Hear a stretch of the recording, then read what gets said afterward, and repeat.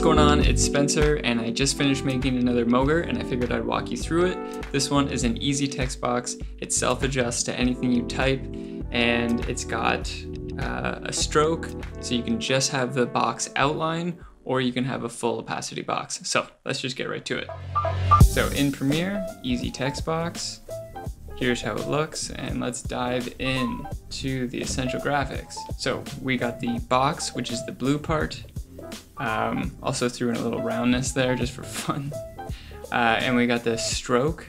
So you can add that if you would like. That's my personal favorite. They both have the color options and text.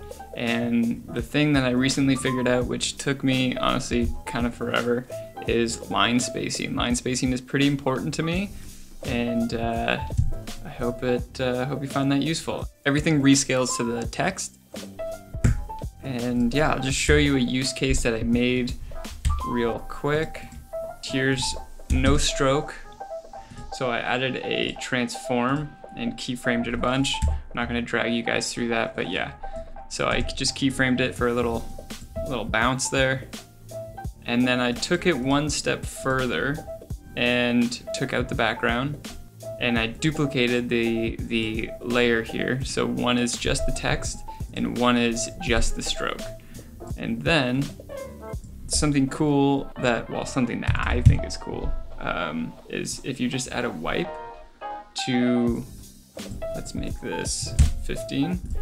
If you just add a wipe to the stroke, it's actually a pretty cool effect. Kind of makes the, okay, so that's going the wrong way, but let's do top left corner. And see, now it kind of comes and sweeps around. Yeah, it just adds a little extra something. This one was a cool one to make, and I think it'll be a cool one to use and play around with. As always, there's a free link in the description. And if you end up downloading this thing, I would really appreciate you liking this video, sharing it with a friend maybe who would also appreciate the mogrt, and hey, maybe subscribe. Thanks, and I'll see you in the next one.